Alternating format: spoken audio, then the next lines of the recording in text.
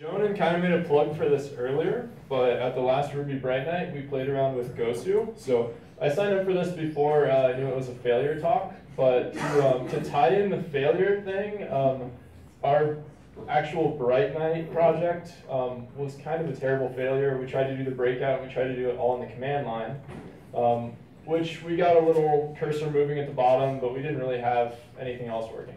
One of the other groups had this wonderful project in Gosu, which had GUI, had this great interface, and it just looked wonderful. And so at Epicodus, I'm a student at Epicodus, so the next day we were starting a 4-day project where we had to do just some project in Ruby. So our group decided that we were going to build a game and put it in Gosu, all in Ruby.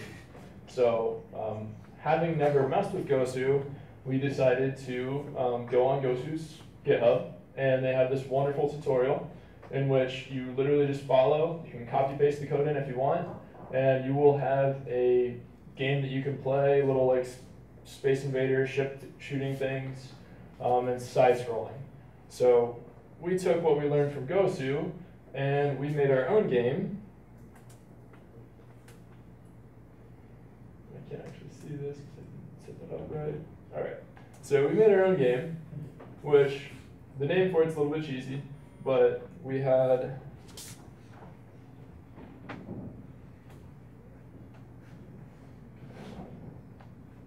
sorry, I did not duplicate my screen. So we got to drag stuff over here. All right, we've got this great original name, and we decided to go with a game that lets us procedurally generate environments within Gosu, and we have a little character over on the right side there, and it's kind of blending together some of the old school Pokemon style games where you walk around enough and something will attack you, and eventually you can try to find your way through the maze and get to the little exit that this time is in the bottom left.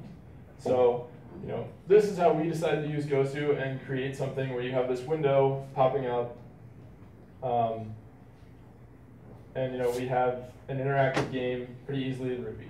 So I was really just coming up to try and introduce Gosu to everyone. I don't really have a grand story to tell, but if anyone has kind of questions about how it works, essentially Gosu lets you have a window that displays, and it's constantly updating 60 times a second to check and see if anything has changed.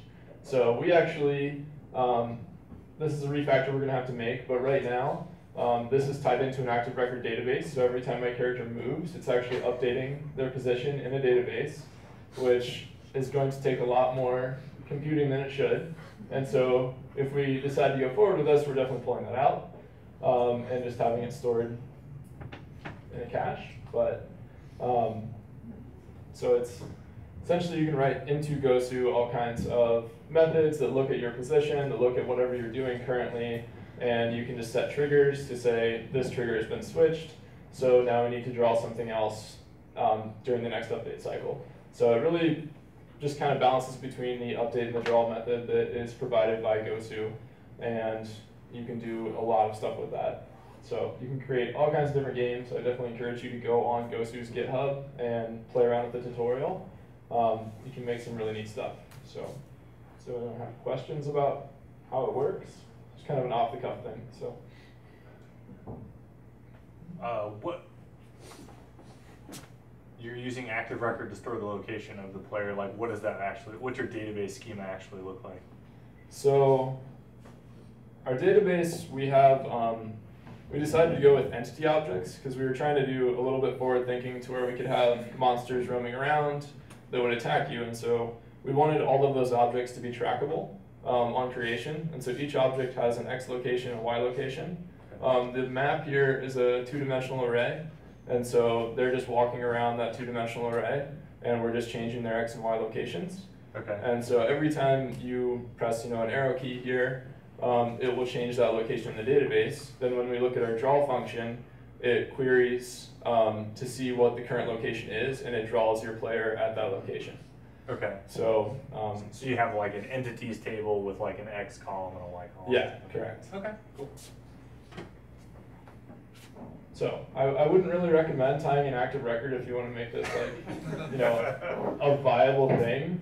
We had just done active record the week before, and so we figured why not try to use it. So.